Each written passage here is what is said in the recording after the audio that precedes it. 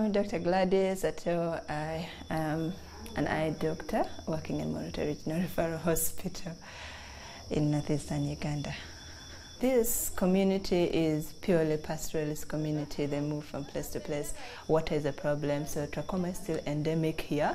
And so they suffer from a lot of trachoma that we see, so we work on those cases. Then they also have cataract, which is the commonest cause of blindness here and also in the world. Accessibility generally to healthcare is so poor, and this is what affects the people here. And then there are also beliefs, given that this hard-to-reach area seems to be cut off, they have their own cultural beliefs, and so they prefer to use traditional medicine before coming to the eye hospital, and most of them come with complications already.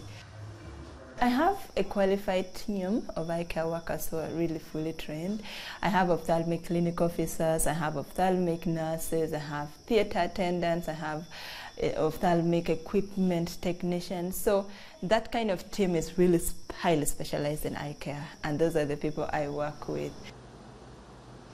You would know what it means actually to see. So the impact of our surgeries actually starts the next day for patients who have undergone surgeries.